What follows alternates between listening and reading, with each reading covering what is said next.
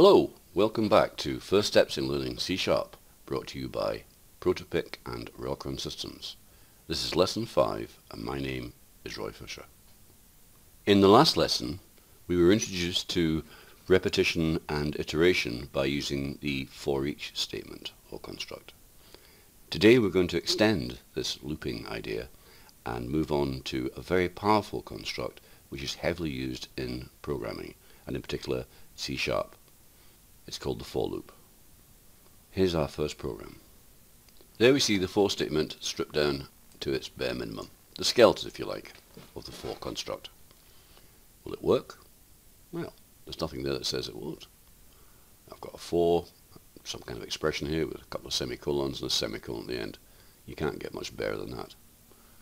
But before I run this, let's just pull over Task Manager, Windows Task Manager. And we can see my processes just now, my CPU usage, and sitting about 11 or 12%. This is nearly 3 gig of memory used. Start. There's the console window. That's the output. Not that there's anything on it, as you might expect. And there's our CPU usage. It's shot up to about 20%. This program is doing nothing that we can see, apart from eating up valuable computer resources. Luckily, we're in debug mode in Visual Studio. We could close this down by clicking that stop debugging. But if this was actually an application or part of an application that went into this forever loop, then we'd have to shut it down like this. There is a way that I can break out of this loop by introducing a new C# keyword, break, semicolon. It will stop this infinite looping and jump out. And the program appeared and disappeared as quick as a flash. I've added a few lines so that we can examine more closely what actually happened. I've created an integer variable called outer, which I want to be available inside the loop and outside the loop. As we saw last day, we have to do this outside of the loop, otherwise the scope of outer, if it was in here, would not be visible outside. We don't want that. I've added an outer plus plus so that it increments from the 0, 1, 2, 3. I think we can guess it will never get to 2 or 3 or 4. A console.writeLine to tell us what the value is. And a read line so we can wait for input. I've run my program confirming, I would hope, that the value of outer at the end was 1. Now we've confirmed that, we're going to modify the program. I've added an if statement to make our break conditional. Before it was unconditional. The code I have is if outer is equal to 1000, then break. Let's run. And we can see from the output on the console screen that the program did what we expected it to do. I've changed the program and I've given it 6 different runs, the output of which you can see on the console windows at the side. Now before we look at the output, let's just have a quick scan of this program to get a feel for its overall structure. Void main as before, int outer, and I'm waiting for something to happen. This forever loop here, well, it's all clearly not forever, has an event occurring in it or something happening in here that makes it break out. And this bit here says you've done your stuff. So start, middle and an end of this. And the outputs are, I'm waiting for something to happen, it's happened, and this one took 1031 loops for this condition to occur. In this one, 7,000 loops, this one only 153, and so on. We have a program then that runs around and gives different outputs. It's certainly not clearly deterministic, it does vary. And that variation could be something external, for example, a bee coming into a hive that has an RFID tag and we're looking for a particular bee, or something. It could be the roll of a dice or anything. But it's something that's external, something that we have to keep checking. Get rid of this image, and there's the program. Let's examine our program. I'm going to start here. This expression we know must equate to a true or a false. If something happened, if this something happened, open bracket, close brackets, is the same as 42, then this break will occur. Otherwise, it won't. We do know something about this expression in the brackets. We know 1, it must equate to true or false, and we know 2, the number that we're equating with is the number 42. and that number 42 we know to be an integer. Something happened must be worth an integer, and it must in this case be worth 42 for the break to happen. We know something else as well from the shape. This open bracket, close bracket we've seen before. For example, readline open bracket, close bracket, which we know to be a method of the console class, tells us there, which means that something happened, open bracket, close bracket, is a method. And it's a method, in fact, not of the console class, but of our program class, our class program, which is further up the screen. So something happened is 42. So we know that this is a method of the program class. And then we also know that it must be an integer somehow. Let's find out more about something happened. I'll right click and go to definition. Now I've only moved from line 19 to line 28, and it was on the screen all the time. But if this is a very large program and comprised hundreds of lines, then this go to definition is an invaluable aid. Let's take a look at our method. To help us understand it, we're going to compare it with a method that we've seen in every program up to now. That, of course, is the method main. I'm going to collapse and toggle the outlining expansion of main, so it's sitting at the same level as this, as something happened. Let's compare the similarities and difference of these two methods. Let's start at the right hand side. Here we have the opening and closing brackets, the signature, if you like, of a method. This one is empty. This one in main has one argument. It's an array of string called args. Each method has a name. Each method has a return type. Something happens, returns an integer. It has to return an integer, otherwise we can't compare it with the number 42. Main returns nothing, so we use the word void. Both of them have the same static keyword here. We'll find out more about static when we start making our own classes. Whatever static means, there's something we can say about it. We know that it works. It's worked for main on many occasions, and in this program it's working for something happened. So that's something that main and something both share. And that word sharing is quite important when we're looking at the word static. But we'll continue. Let's open up main, and I'll do it by clicking the plus sign here. Now you may be wondering why I used this right click method before. And it's because C# gives us, or Visual Studio at least gives us, its options about hiding things. In fact, I can make my own. Let me just hide this for loop by selecting it, right clicking, going to outlining, and say hide selection. Let's open up this method. And it contains just the one line. That line begins with the word return, and that return is of type integer. When we call or invoke this method, as we do here, it returns an integer. And we can guess, I think quite successfully, that this integer value that this returns must come from this expression. This expression has the characteristic round brackets with stuff in it of a method.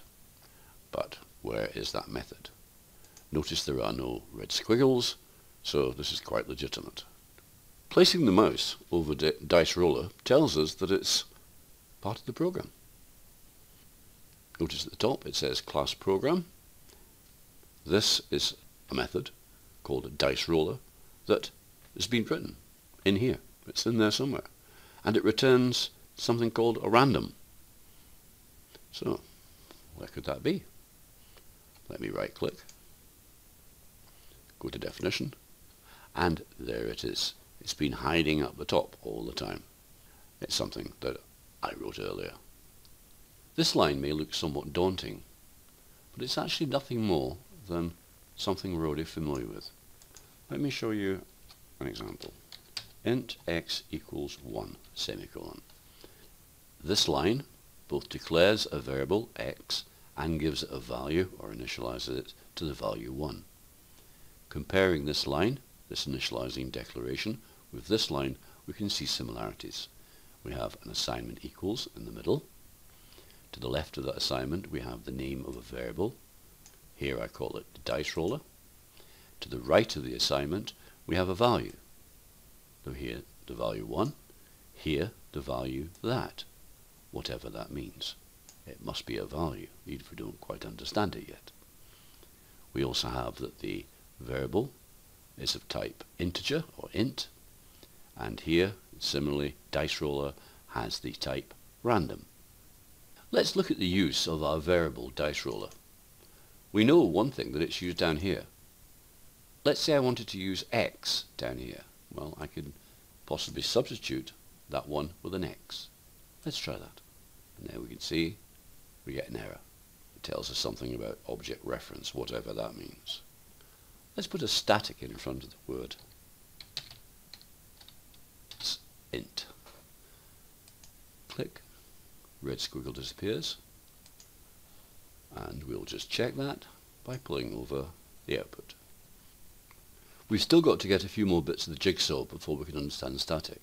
I've taken the program back to what it was before. If I want to use this variable dice roller in a static method, then this dice roller must be static. I have no choice. Let's stand back for a moment. Let's take the trees away from the wood so we can see what I'm trying to do. And I'll put a comment in here that explains broadly what it is. This line here, I hope, returns a random number that simulates the roll of a 1,000-sided super dice, the singular of which is die, as you all know. And I do that by calling a method called next of the dice roller variable, which was declared up here as coming from this thing called random. This value that's returned should hopefully be an integer, we defined here, and whatever calls or invokes or uses this something happen method, and that in our case is here, will, once that's been completed, will have an integer value, which sometimes will be 42, but more often than not will be something else. Dice roller is a variable that, like ourselves, has 3 stages of life. It's born, it lives, and it passes on. Dice roller, when it was born with a particular kind of DNA, if that's not too fanciful. That DNA comes from the definition that whoever wrote the random class put into it. So dice roller will inherit these characteristics and actions and abilities from its parent class. It's only when the new keyword in conjunction with this random open bracket close brackets is applied that dice roller is actually brought into existence and memory is allocated for its resources. Before that happens, random is no more than a software cookie cutter. It's this step that actually creates the biscuit. If you don't know what a cookie cutter is, here's some examples. And here's what Microsoft have to say about the random class. Here we can see constructors, random, open bracket, close bracket. That's what we use with the new keyword. And there are 2 ways of writing a constructor with this random class. In the methods, we can see 3 versions of the next method. We use the last of these 2, next, with a 1 and 1,000. What this line actually does is it creates from a pattern, a class, it creates an object, and that object has a physical existence inside the memory and processor of the computer. Note that not all classes can be instantiated, which is a fancy way of saying turned into an actual object. Indeed, as we'll find out later, a static class cannot be instantiated. We do not use the new keyword with a static class. Just one more thing to add to the jigsaw. Coming back to this method here, we saw mentioned in the random information from Microsoft that we had a couple of overloads of this constructor method, and we had 3 overloaded methods of the diceroller.next method. I'm just going to show you that we can create our own overload very easily by copying this code and notice that if I try and run this program, it gives me an error. The error says that this program already defines a member called something happened with the same parameter types. So it's not liking it. C# not liking this yet. And the reason for that, if we want to create an overloaded method, everything to the left of these brackets is the same. But what goes in here, which would be the parameters, define something called a signature. This has an empty signature, and what I'm going to do here is I'm going to put 2 new variables in. I'm just going to call them a, comma, and int b. And now when I do that, I want to use a to be the start number of my hypothetical dice. So I'm going to replace that number 1 with an a. And b will be the value of the top level. If I try and run this just now, it works. I've created an overloaded method of something happened, so it's now got 2 varieties, but I haven't yet used the second one. And in here I can do that by saying, well, if I want it to be a 1,000-sided dice, I can do 1, 1,000. I've inserted a breakpoint here by clicking, and I'm going to run the program and trace through the flow of the program's execution. I run, I arrive here, without a 0, first time round. It's about to be incremented, so that will quickly change. And I'll use what I used previously, the step over, which in Visual Studio is the F10. And I'll use that again. Unfortunately, it doesn't allow me to go into this. So I'm going to have to find something a bit better than step over if I want to examine what's happening inside this if statement. And to do that, I use not the step over, but the step into. That's now going to do this. Click, click again, and you can see that yellow highlight to say that the program execution has moved from here to here to here. And if I check the values of A and B, I find that they are 1 and 1,000. Clearly they've come from there. How did the compiler know that I wanted this version compared with this version? And the answer lies with the signature. The compiler knows that that is an integer and that is an integer, so it looks for a copy of something happened which has 2 integer arguments. And that's exactly what I've got here.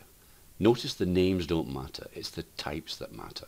So if I said int b, comma a, it wouldn't make the slightest bit of difference. So now that means is that the values 1 and 1,000 are now going to be used here. In fact, exactly the same result as I've got here. But there's a lot more flexibility, because if I wanted, I could make this a 100-sided dice by changing that to 100.